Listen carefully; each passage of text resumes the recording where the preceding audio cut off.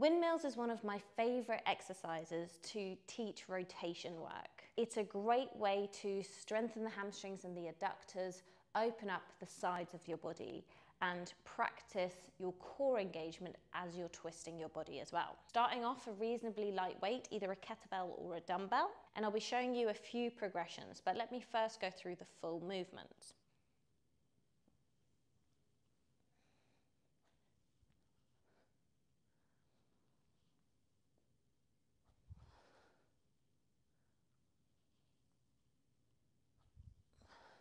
To set yourself up, the distance between your feet is very much dependent on your mobility.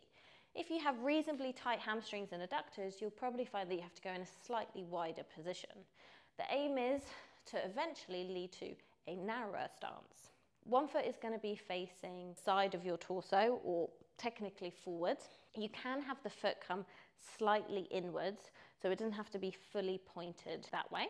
The back foot is going to be at around 45 to 90 degrees. You're going to start with the dumbbell up overhead, and we're going to be eventually coming into a full windmill position where our arms are in a nice straight line at the bottom of the movement. From here, push the shoulder up, push the teres muscle out.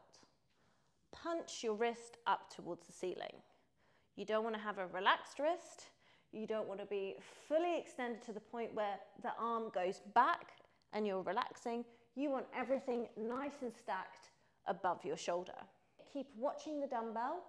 As you control down, bottom hand is going to reach to the floor. When you're in this bottom position, notice how my arms are straight on top of each other in a nice straight line. Then keep watching the dumbbell as you drive up, using your core and your hamstrings and your adductors to drive you up again.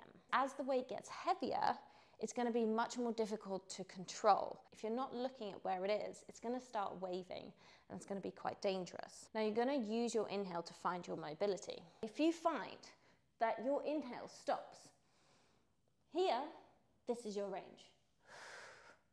And over time, you're going to build it so you can eventually get to the floor. Inhaling through the nose down, exhaling up through the mouth. If you want to progress the movement slightly and want to get closer to the floor, you can bend that front leg as well. From here, as you control down, you're going to bend the front leg to get you down to the floor and then straighten it as you come back up again. What you can also do is have a feedback from a support in front of you to place your hands down. And that will help if you don't feel comfortable going down without a surface to touch.